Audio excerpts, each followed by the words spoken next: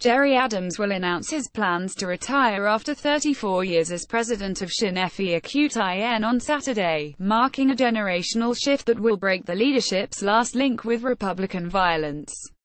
Adams will take to the stage of Dublin's Ard's conference hall to set out an exit that some analysts say will improve Sinn Féin's electoral chances in the Irish Republic.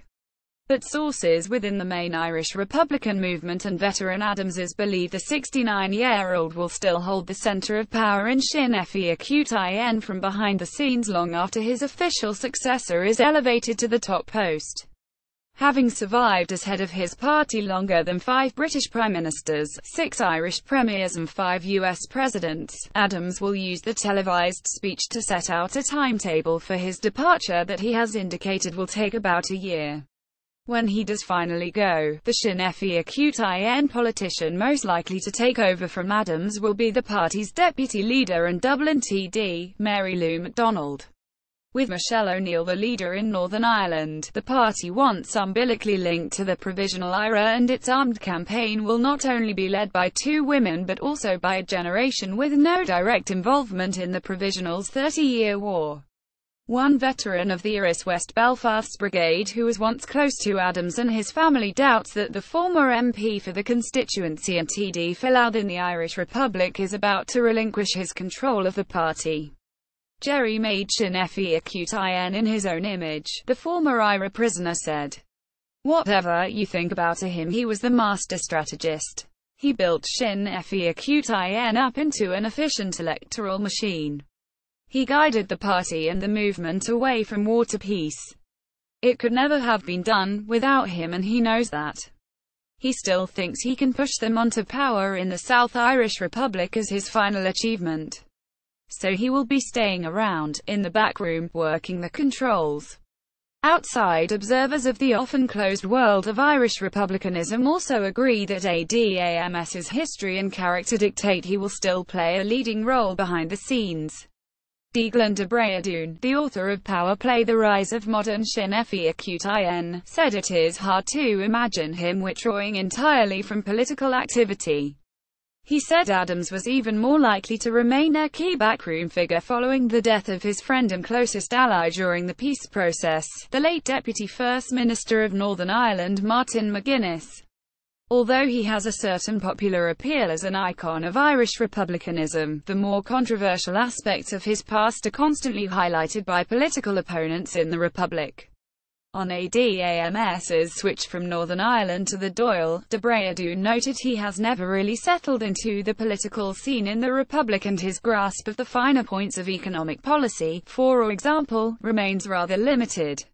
Nor does he appear to enjoy the cut and thrust of parliamentary debate. Gerry Adams with the Sinn Féin deputy leader, Mary Lou MacDonald, who is tipped as the candidate most likely to succeed him as leader. Photograph Niall Carson. There was speculation that Adams would use his semi-retirement to run next year for the presidency of Ireland. Last weekend, however, he ruled himself out of a contest that proved to be particularly brutal and bruising for McGuinness back in 2011. On the hustings, McGuinness came face-to-face with IRA victims, including the son of an Irish SOLR the Provisionals had murdered, who said in front of the TV cameras that the Sinn Féin deputy leader was not fit to be president of the nation.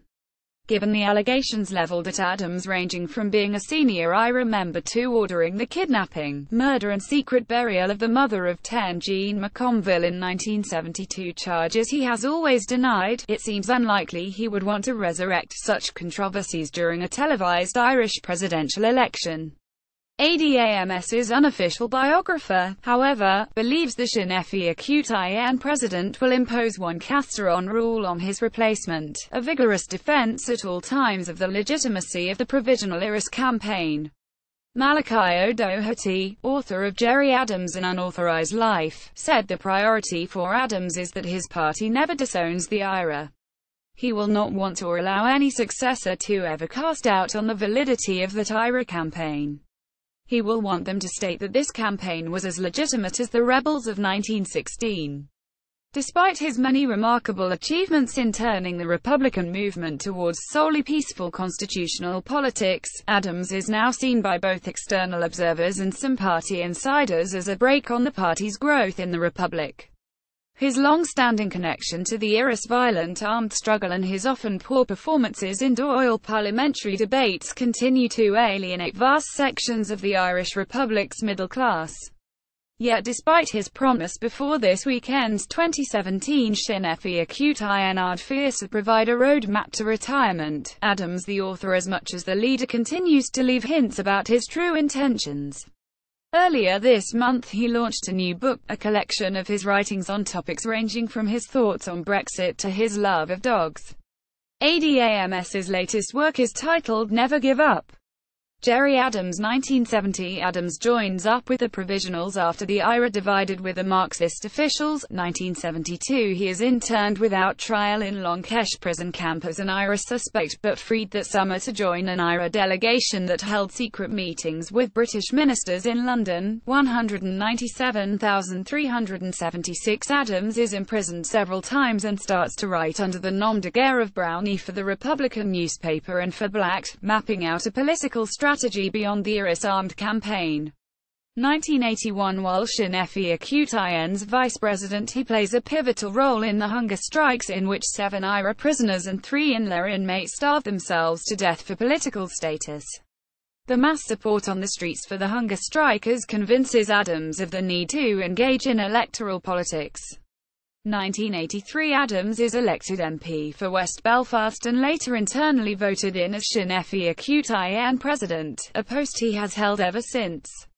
1984 He is shot and wounded by a UDA assassin in central Belfast. 1992 He loses his West Belfast seat to the moderate Nationalist Party, the SDLP, as talks are about to start between him and John Hume, its leader.